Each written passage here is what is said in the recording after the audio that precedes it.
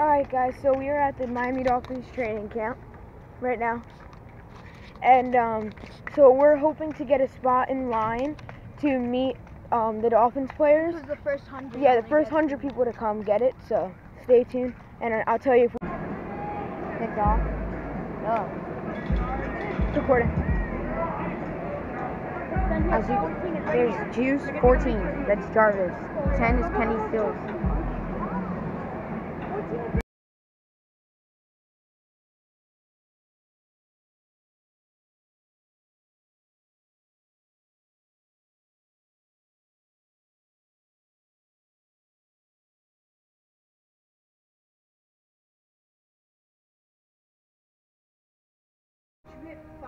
Hey guys, what's going on? And I'm talking a little quiet because we're in Walmart right now and we shouldn't be recording, but we're going to be doing the $40 fishing challenge in Walmart.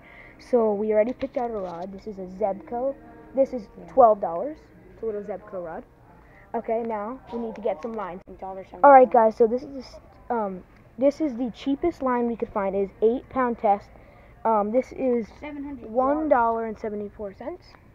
Alright guys, so we just got these flukes for $2.77, and we got these hooks. How much did you pay? $1.94 or something. Okay. Alright guys, so we are at $21 right now. We just picked up this frog for a snake. Alright guys, so now we just got this Strike King spinnerbait for $2. And currently we are at $23.78.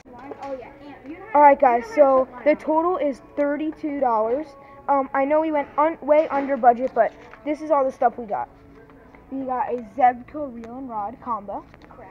Then we got a Storm baits, which are not for it. We just got it, and so is this. This is not for it. We just got it. These have big tails. And then, these are for it. Okay, yeah, these are for it. And then we got this cheap line, these flukes, this spinnerbait, and this frog for snakehead, and this little bait for bluegill. And back.